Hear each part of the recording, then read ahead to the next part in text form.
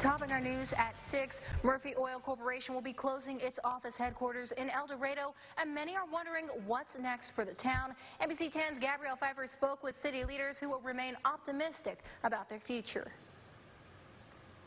The Murphy Oil Corporation has been a staple in El Dorado for decades. It's no secret of their commitment to the community.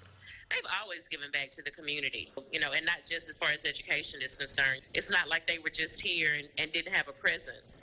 So they've always been very supportive. Oil prices layered on top of the COVID-19 pandemic forced executives to make a decision that many didn't see coming. Although we hate to see anyone leave, I think we have to be very optimistic even about that. Although it's bad news, the mayor says it's not a complete loss. And Murphy USA will stay, and the El Dorado Promise. The Chamber of Commerce has been working to bring corporations and businesses to El Dorado. It may not replace Murphy Oil, but it will bring some hope back into the town.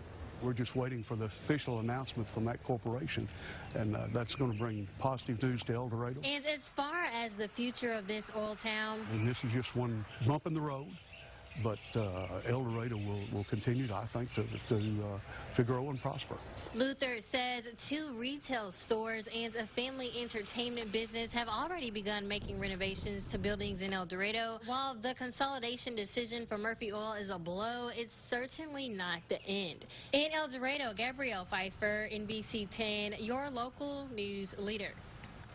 A spokesperson for the Murphy Oil Corporation said they're working with the 82 employees who have been affected by the closure. They expect officially closing down sometime in July.